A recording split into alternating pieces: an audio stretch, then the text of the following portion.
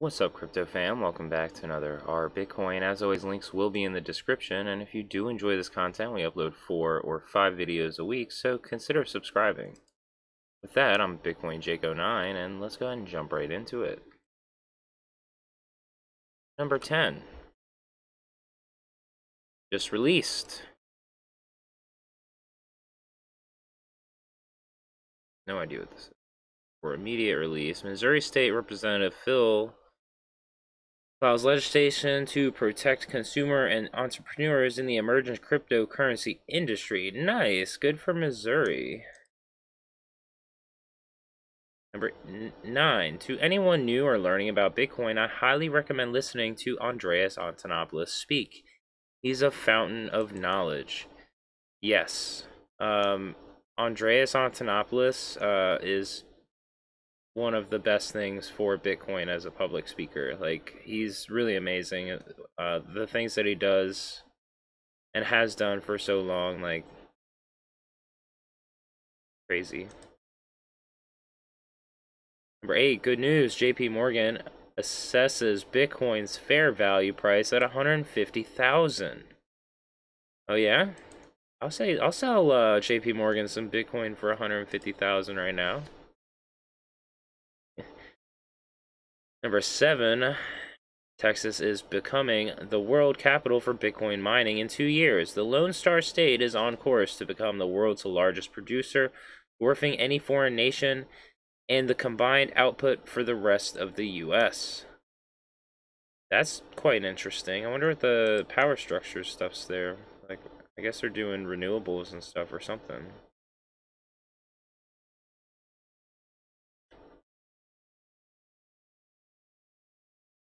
Number 6, happy Bitcoin Friday.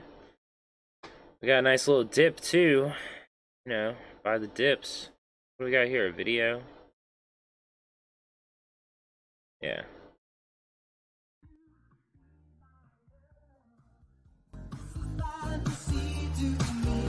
What is that?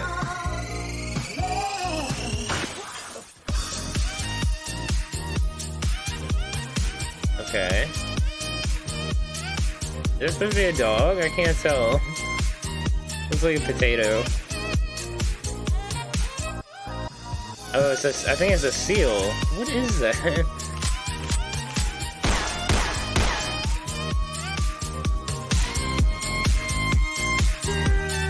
That's pretty funny. I think it was a seal. It looked like a potato. Yeah, seal up there.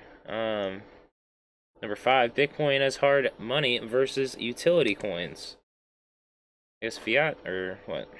Oh yeah, I don't know if we saw it here, but yeah, this is an interesting take.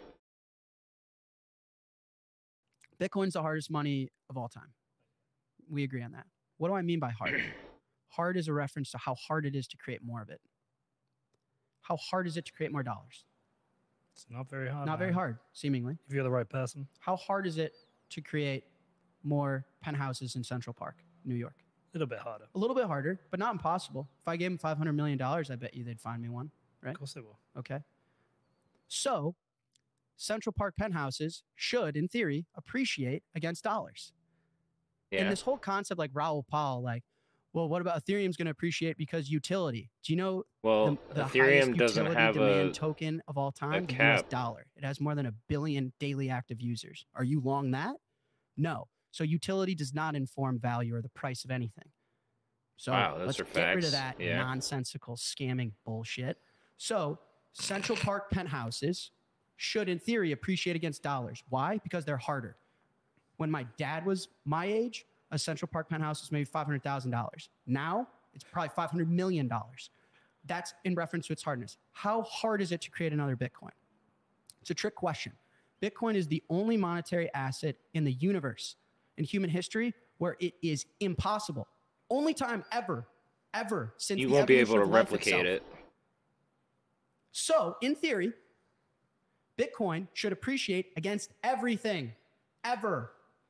And we're like, well, why is it going down? I don't know.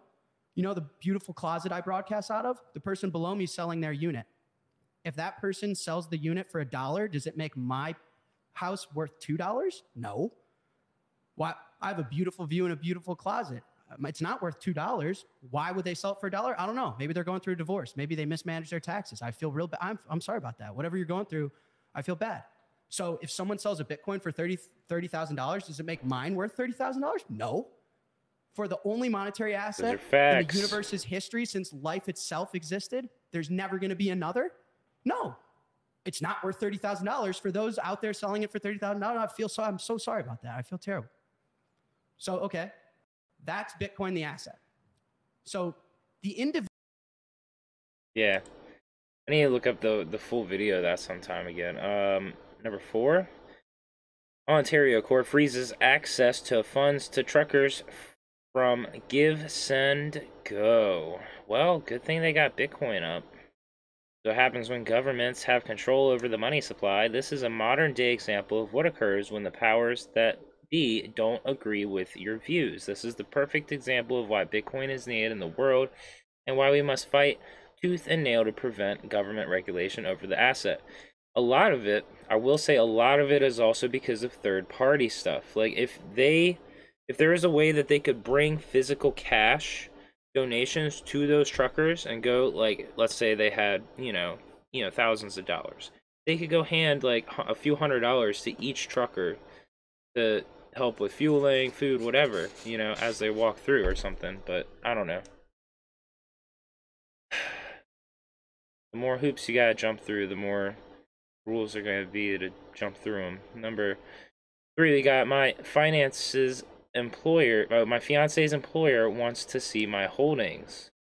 What? My fiance's company is requiring its employees and anyone who lives with said employees to disclose their crypto holdings. Am I legally obligated to do so?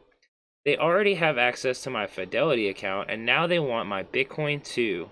Apparently, they have some blacklist, and Bitcoin will never be on it. And at this point, I might just transfer what I have in Coinbase to my cold storage and tell them I have nothing. Anyone have a similar situation or ways to get around this? Thanks, edit. Thank you all to who provide insight. I think I'll transfer what I have on the exchange to my cold storage and be done with it. Man, that's crazy. Like, no. Number 2, Bitcoin's true value is somewhere between 500,000 to 10 million, and it will get there faster than anyone could possibly imagine. MicroStrategy bought Bitcoin in 2020. 2 years later, an institutional wave of money is now entering. El Salvador bought Bitcoin in 2021. By 2023, a wave of sovereign nations will be buying Bitcoin to hold as reserves. Bitcoin's fair value is somewhere between gold and global debt, which is between 10 trillion and 200 trillion. So 500,000 to 10 million per coin. New tech is always overvalued before it is fully adopted, just like the dot-com bubble in the 90s getting way ahead of itself before most people even had a home internet connection. Bitcoin will not rise slowly. It will not give people the chance to take their time. It will melt faces off as it leaves everyone behind. $1 million Bitcoin will not take another 10 years, and it doesn't need to be held by 5 billion people to get there. It will be overvalued way before mainstream adoption takes place. Once institutional FOMO is well underway and sovereign nation FOMO is heating up, the price will rise by 100,000 in a month. That's facts. I agree with that. It took 12 years to go from zero to a $100 trillion market cap. And once we are solidly above 1 trillion, it could reach 2 trillion in a matter of months. Bitcoin will find its true value somewhere between 500,000 and $10 million per coin, and it will happen faster than anyone on Earth could possibly imagine. Some very interesting perspective there. Number 1. Satoshi Nakamoto published this 13 years ago today. Bitcoin open source implementation of peer-to-peer currency on peer-to-peer foundation website on their forum or their blog or whatever. Look at the views, wow. This is so crazy. See, like,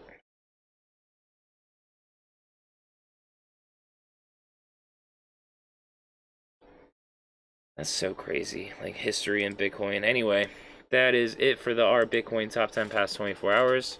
As always, I'm Bitcoin Jake09. Peace, love, and hodl.